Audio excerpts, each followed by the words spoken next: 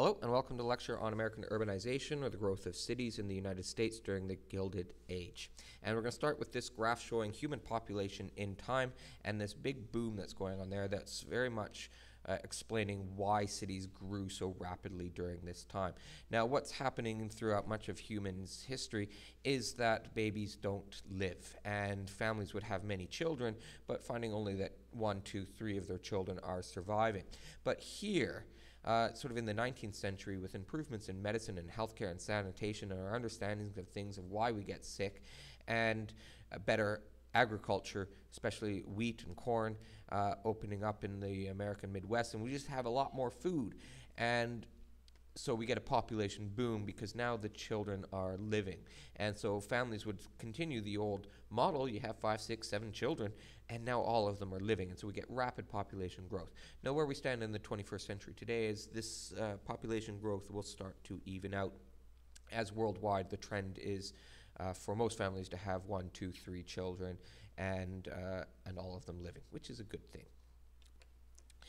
And so our main idea here is that in the late 19th century, with this rapid population growth, American society was increasingly dominated by large urban centers. This urban growth was accompanied by often disturbing changes, including the new immigrants that are crowding into these slums. We get new religious outflux and conflicts over culture and values. And many Americans were disturbed by these new urban problems. Cities also offered opportunities to women and expanded cultural horizons. And these problems will be addressed in time, just not really so much yet in the Gilded Age. And this new urban, it's a new urban area as Americans saw unprecedented population growth and urbanization, and then suburbanization. And these cities were growing up, and they could because of the new technology, steel and elevators in particular. And these cities were very exciting places for those not living in them, and they're very attractive to people in search of work or excitement, and they're luring lots of people off of the farms in looking for these opportunities and these excitements. And this graph showing the percentage of Americans living in what would be described as being an urban center. What do they look like? Well, these are some pictures from New York City around the turn of the century. The main train station, Penn Station. You can see the starting to grow up, but certainly not the skyline of New York City today. And this is Brooklyn Bridge, which really epitomized the cities and these new growth that we have in them. And the construction of the city, or of the bridge. Now, the problems. Now, there's 6 problems that were readily apparent in these cities: housing, transportation, water, sanitation, crime, and fire. For housing, a proposed solution, but became a bit of a problem, was the tenement house. And this design won a competition for a design that would have airflow in every room in the building. And the proposal is to have these air shafts. You can see right here, these air shafts. And we look at it from straight up above. Every room has a window to the outside, but the problem is that these air shafts became the solution not to a different problem of what do I do with all my garbage, as people just flung their garbage into these air shafts, and they became these festering holes of really rank air and rats and cockroaches. And so those windows became tightly shut, and not really the best of solutions. Now, transportation, we can see here this mess of horses and wagons, and you can see here we've got a little bit of a trolley line as well, and there's no sort of rules on the roads. Nobody really thought about that, and so it was very chaotic on them.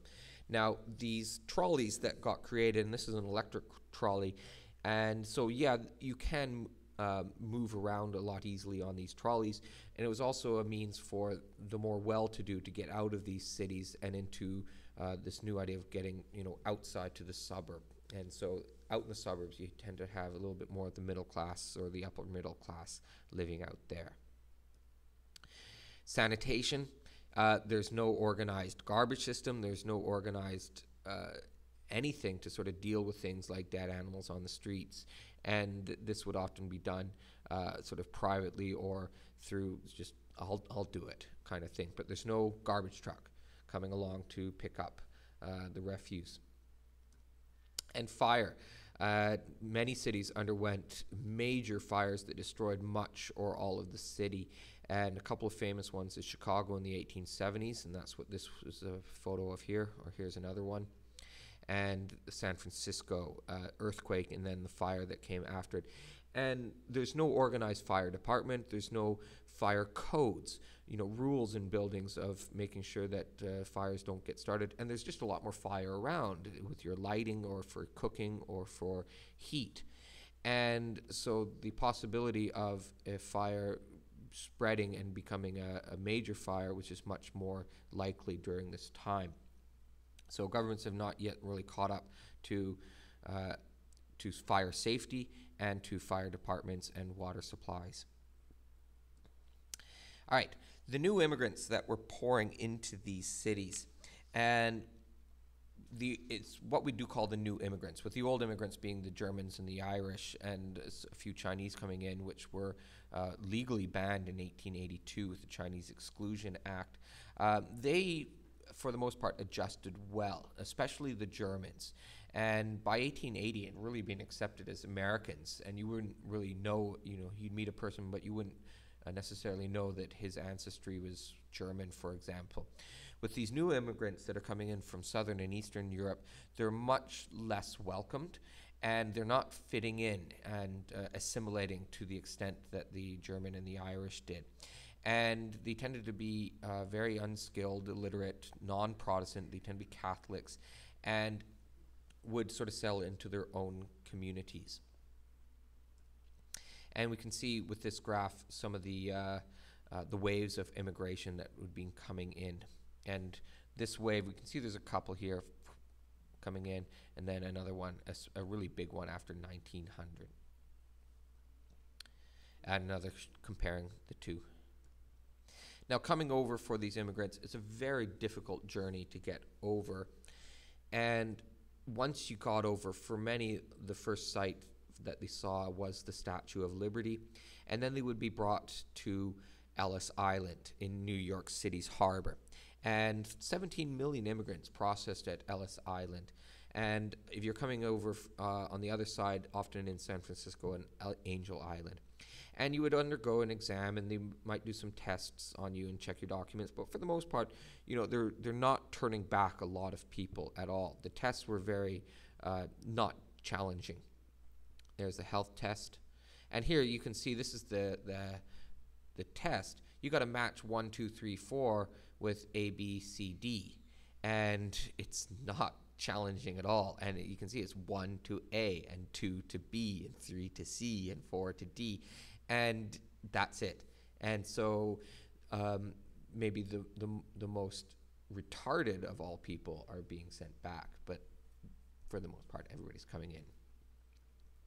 And this is showing a map of New York City and the ethnic enclaves. And you want it to be among your own, where people who can speak your language and can, maybe there's a few that have been around a little bit longer and can help you out, or the food that you know and welcome would be there. And so you get Little Greek Town and Little Italy and German Town as, you get all these different sort of ethnic enclaves. But then, because you're surrounded by people of your own culture, there's much less incentive to assimilate into the broader American culture, at least for those who come over. Now, for their children, it's a different story. But for you, you'll be surrounded by your own kind, and you like it. And this is showing Little Italy, Mulberry Street. And you can see another one here.